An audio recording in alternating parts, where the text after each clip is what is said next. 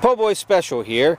We've got a really cool test that we're going to do, and it's been on our mind for a long time, and we're going to get rid of some myths and some legends and some doubts. And what in the world are we doing? We've picked a 22 long rifle. We picked this Blazer round right here, and it is a 40 grain. And what we're going to do is to see the penetration level of the same bullet shot through a 6-inch, a 4-inch, and a 2-inch barrel. It's 3 inches. What? 3 inches. This one's 3 inches. All right, so we got 6, 3, and 2. What kind of penetration are we going to get from these different barrel lengths through wet pack with the same ammunition? All right, let's get to it and let's find out.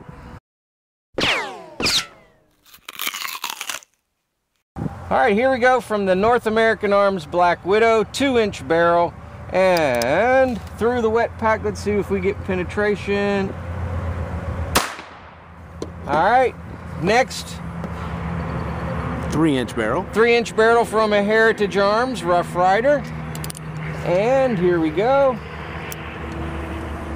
Move over. There we go. Same thing. Heritage Arms Rough Rider. This time it is a 6-inch barrel. All right, let's go see what it did. As you can see, we tried to get the same amount of distance of wet pack. Here we have almost 18 inches, 17 and a half. Let's see the hole. Let's start removing the bricks and see how far the little 2-inch barrel gave us a hole. We see a hole here. Oh, that's a massive cavity. Look down here. Take a look at that. That is a big. That's huge. That's huge. All right, let's Can keep we see going. daylight through that? Almost. All right. We're into the 4th brick. I don't see. Do you see an exit? I don't see an exit. No, I really don't. I don't see one on the backstop either back there. Well, right here. Yeah, there it is. Entrance right there. Next group of wet pack. All right, so we're looking at about into this wet pack here from 18 inches to about 6. So we're looking about 12 inches so far. Let's see if we can find the bullet. All right, we didn't find it in here and it didn't hit the table, so let's keep digging here. We're at about the 5-inch mark right here left.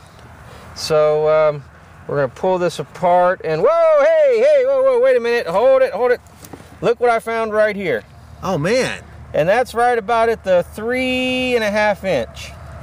So 18 minus 4 is 14, maybe 14.5 inches, would you say? Yeah, right at. Through the 2-inch barrel. All right, let's keep going and see what we get.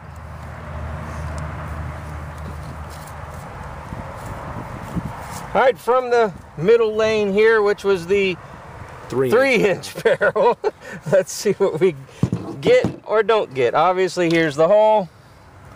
So I'm expecting, we got out of the small 2-inch barrel. Look at the size of that hole. Wow, that's impressive. I bet we can see daylight through that when you pick it up. We got about 14 inches out of the 2-inch, so let's see what we get. Nope, it's covered up, but still, it's pretty substantial. Look at the next hole. Look at the next hole here. Holy! All right. That's right, holy. All right, keep it on going. Oh wow. Did it hit the wood? May have. Oh, right here. We have an exit right here. There it is. Okay. Right, so we're keeping on going. We have an exit on that one. Yep, we have one right here. Okay. I'm following you. And you can see it's completely went right across the side here. So let's keep going. Not much resistance. Oh, there's no hole in the backstop. Let's see if we get lucky and find a bullet. Should be right about where you can see. That's about the size of my finger here. That's a pretty good size. I don't see anything yet. Is it? Are you sure that's not a hole in the backstop? Move the.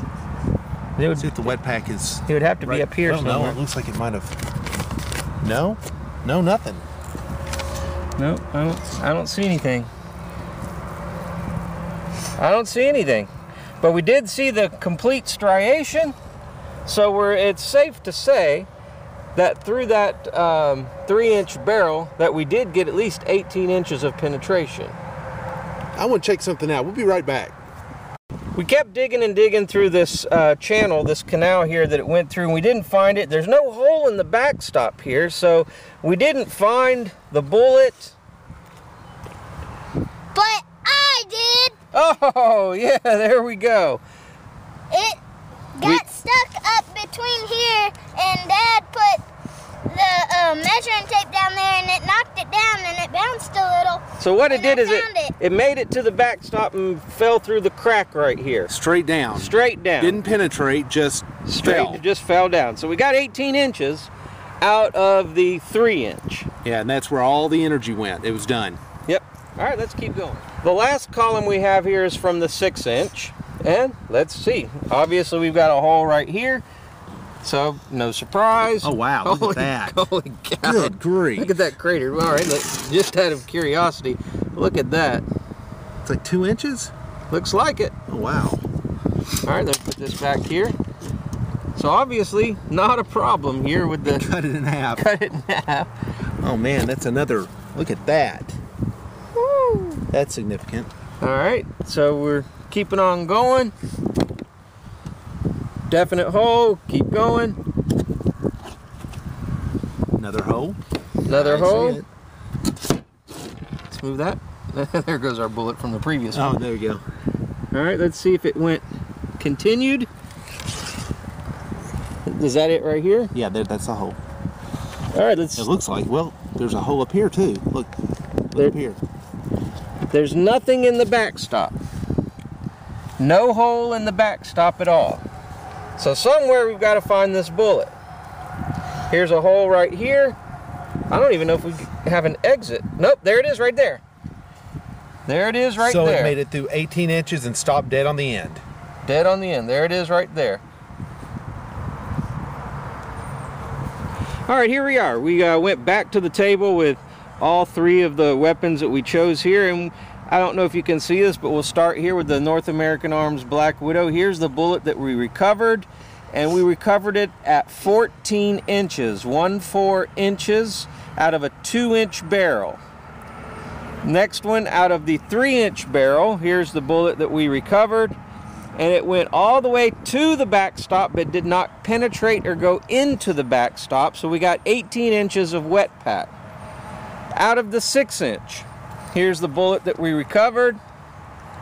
Here's the bullet that we recovered right here. And believe it or not, out of 6-inch barrel, which is 3 inches more than the one before it, we got the same distance, same amount of penetration, the same 18 inches. It went all the way to the back of the last wet pack, did not go into the backstop, did not penetrate it at all. So these two had similar results. 18 inches of wet pack. So what can we conclude from all this?